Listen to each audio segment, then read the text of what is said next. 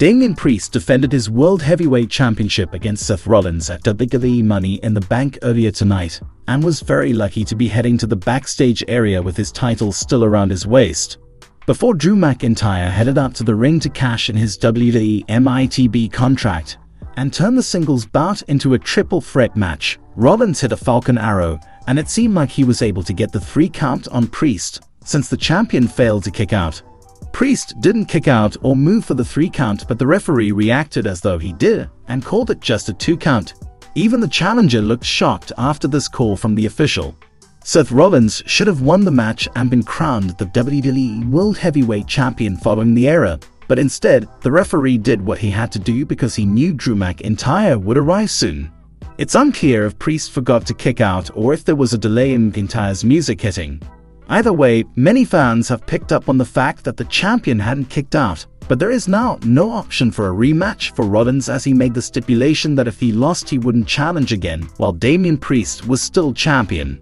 Unfortunately, Damian Priest was involved in a big botch during Money in the Bank, and Triple H has now addressed the controversy. The WWE CEO talked about the situation in a press conference. Triple H was asked about the controversy and spoke about it. He said that he knew that Priest didn't kick out, but ultimately, the referee's decision was final, and that's what mattered. He went on to add that he wanted to focus on the positive and felt that everyone had performed at the top of their game for a long time. Triple H said, "Referee's decision is final. I am looking forward to having a conversation with the referee to see what he saw that I didn't see, that you didn't see, that no one saw. Human being in a ring, mistakes happen, things happen." Triple H then went on to talk about Damian Priest and sent him a message. He said that he felt it was a shame that Priest would be hit with that mistake more than anything.